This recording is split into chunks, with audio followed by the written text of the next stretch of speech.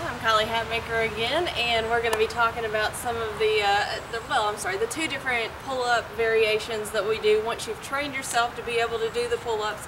Don't get me wrong, the 4 exercises we've done building up to the pull-ups, it's going to be a long, hard road. You're going to have lots of different times where you're not going to be able to get, the progress that you want, but it takes a while to build up the strength to be able to do your pull-ups. So once you've built those up and been able to get to the pull-up level, we're going to talk about the 2 different types that we use in almost all of our workouts. One is the kipping pull-up and one is just a strict pull-up.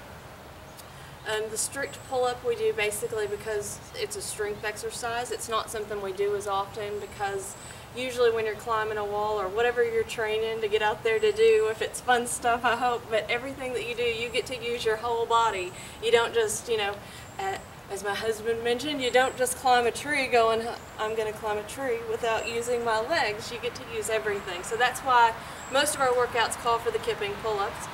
So we're going to start with that. So basically a kip is whatever it takes to get your body over the bar from a dead hang.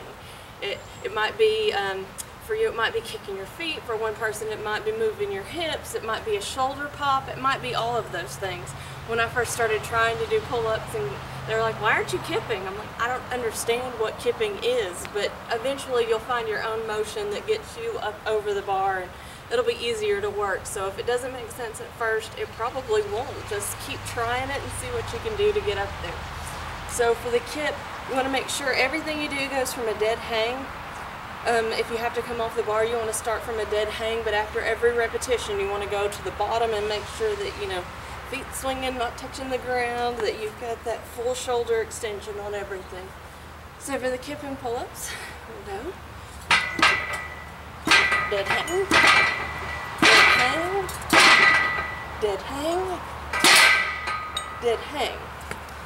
So that's for the kips. Like I said, for me it's like a kind of a kick of the feet and a roll of the hips to try to get up over the bar. It may not be that for you, so again you just have to keep working on it.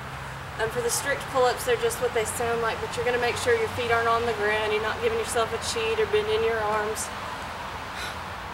So you're going to go from dead hang, and you're not going to wiggle those hips, you're just going to pull your arms to get you up over the bar.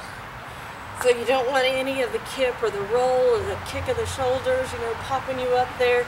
It's going to be from down, all the way up, and back down. So it just depends on what workout you're doing that day. But we got a couple more videos coming up, some more pull-up exercises to show you guys, and hopefully you'll enjoy those.